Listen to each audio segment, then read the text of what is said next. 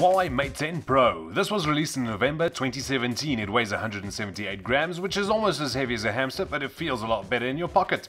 This is the BLA L29 version, which is for global markets and supports a dual SIM setup. This was my first dual SIM phone and it was really cool to have. But no, you cannot call the other SIM in the phone. It will go straight to voicemail. The Mate 10 Pro is built with glass at the front and the back with an aluminium frame and is IP67 certified. This means you can drop it in water 1 meter deep and it'll still be fine. I did spill some water on the speaker, mic and charging port, and after the phone dried up, it was functioning quite normal. The Huawei Mate 10 Pro has an AMOLED 6-inch screen with an 80.9% screen-to-body ratio, sporting a 1080 by 2160 resolution and an aspect ratio of 18 by 9.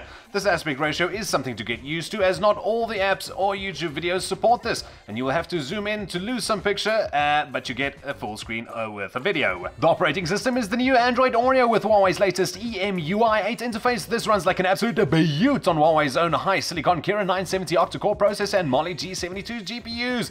This is all supported by 6 gigs of RAM.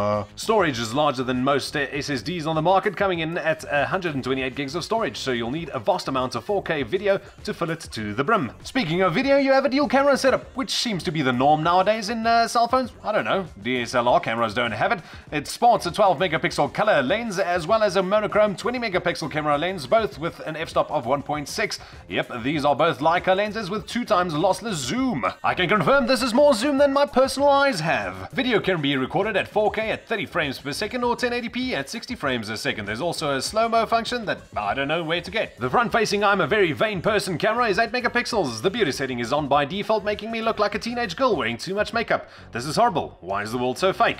Huawei decided to omit the 3.5mm headphone jack, but they do give you a USB Type-C converter in the box. So no charging while listening to music on your headphones, you knob.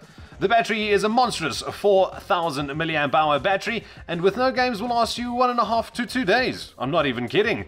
Lastly, I have the newborn baby poo color, but it's also available in Midnight Streetwalker Blue, 1 shade of titanium grey, and an even more girlier color than I have to the baby poo color, which is pink gold. This was a very quick review of the Huawei Mate 10 Pro. Thank you very much for tuning in. Check more Carbonite videos.